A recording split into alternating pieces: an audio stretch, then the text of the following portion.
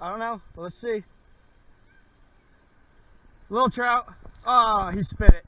Little trout, maybe like 12, 13. Oh, he's got one on too. Hell yeah.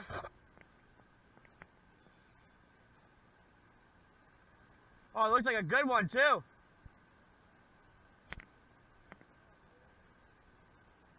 See the trout?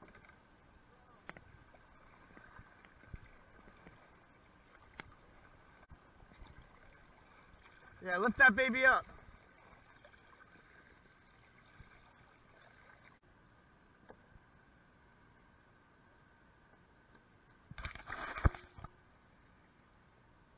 Yeah. It's a beautiful tail too, yeah.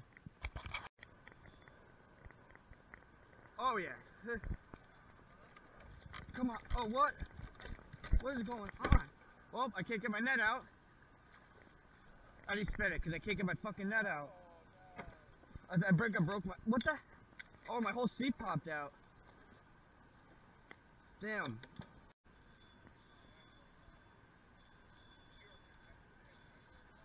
Well, let's get it. This is a drum. What is it? Oh, nice trout. Yeah. Alright, I netted this one. He's a keeper. It's like 17. Oh, yeah, he's about 17. Alright. Alright, after losing a couple trout, finally caught a keeper. Just over 17 inches. Beautiful little fish. So, gonna put him in the bag. So, in the bag he goes. Alright, y'all. So we're out here. It's Saturday. We're fishing the backwaters in Virginia again. Got a lot of fish activity down over there. Just seen a bunch of bait jumping, big splashes. It's super calm out here. It's a picture perfect day. You really can't get much better than this. So hopefully we'll get into some fish. Hell yeah. Like I said, I'm just throwing this candy corn shad across this channel right here. It's probably falling in like 3.5 feet of water. 6 feet here. Fish seem to be wanting in the center, so I'm just kind of slow retrieving and give it a jerk up, get the fish's attention. And it's almost every cast, so.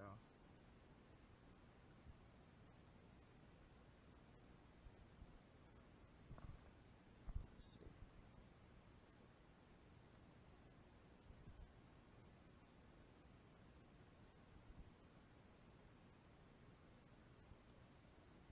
Alright, let's see if we can get one on this cast.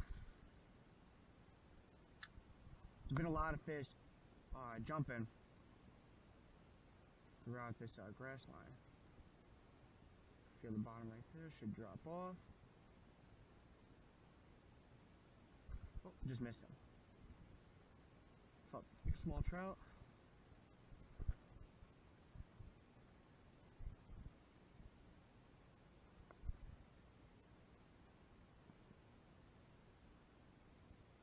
Oh, yep, something did grab it. Took it out. Took off the back end. Alright guys, caught a little trout on the candy corn swim shad. This has been the golden ticket when we were fishing over in Norfolk. Little trout, seen some splashes going on straight ahead. Figured, you know, throw a cast out. This has been the golden ticket the last couple days. So, candy corn, Bass Assassin swim shad, awesome, and little like 9-inch trout. Fish on the Bass Assassin again, little trout. It looks like some big fish jumping, but another little trout.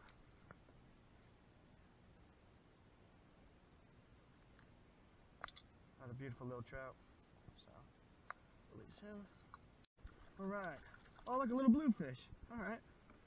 Cute little cocktail. All right, so there's blues here too now. All right. Relax, buddy. I swear if I get hooked because of you. There we go. Oh yeah, he destroyed my bait. Thanks a lot. Tiny little blue. Cute little guy. This is the first time I've seen bluefish back here, which is pretty cool. So all we're doing is we're just casting. There's a channel right here. It's about 7 feet deep. It's about 2.5 feet over there by the grass. And I'm just casting it towards the grass and just bouncing it off the bottom, really. Just slow retrieve, jerk up, let it falls back, keep reeling, jerk up. and that's producing all types of fish, which is pretty cool, right? So cute little blue. We'll let him go. I already have a blue fish for the freezer. Awesome. Oh, I spit it. Nothing there.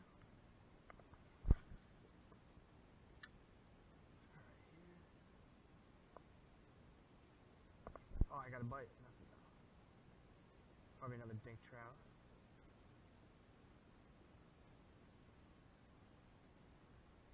Fish on. Another dink trout. There's just dink trout everywhere. We gotta find this hole with all the bigger trout. But we know that this place produces 22-inch trout. So I caught them last week, so we gotta move on. I caught all those big trout, you know, the 19 and 22-inch trout were right there. So they're somewhere, because they could eat these fish. All right, another little trout. Fishing this steeper channel here. They're sitting like in the 4-foot range where it kind of slowly drops off. Oh, I didn't hit that. So another little trout. Let him go for another. Oh, get out of my boat. Get out, shit. Get out of my kayak. Oh, now he's under it. All right, got him. Oh, another dink. All right, y'all. Finally, after sorting through all those freaking dinks, we got a nice trout. Nice keeper. The size of him. Oh, he's barking at me. Beautiful fish. He's about 17 inches.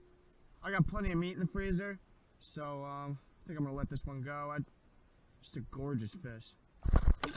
Jeez, buddy, come on now. I'm letting you go, buddy. Here you go, before you hurt yourself. So finally, first somewhat quality fish, you know. So finally, because it's been hard out here, just sorting through dink trout. Finally, there's nothing up against the grass lines today whatsoever. I fished all up and down here. I couldn't get a single bite. I had one hit on the popping cork. That was it.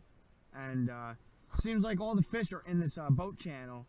It's about 4 to 7 feet deep, and this is where it seems like all the fish are. So we're still just throwing that candy corn. It seems to be producing fish and stuff. So see if we can get a few. All right, y'all. We're gonna end today with that. It's 10 o'clock in the morning. I promised the wife we'd go do some pumpkin picking and some haunted house stuff for Halloween. So this weekend, so I'm gonna head in now. At least we got to keep, got one keeper trout, which is always nice. I have plenty in the freezer, so no reason for me to, harvest that fish when somebody else can come out here and catch one that hasn't caught one yet. We're looking for dinner. We're probably gonna do some trout for dinner tonight since we have so much of it. And it was a rough day out here, man. It was really hard to find the fish. It was just a bunch of dink trout. Didn't see any drum. Like I said, nothing on the popping cork. Pretty uneventful day based on that. And all the fish was sitting right in this boat channel that goes all the way through the backwater. And the fish were just sitting right as it dipped down. They were just sitting about 3-4 feet of water. So, and just sitting there. So this is the first time I've not caught anything on a popping cork out here. So definitely a different experience out here today.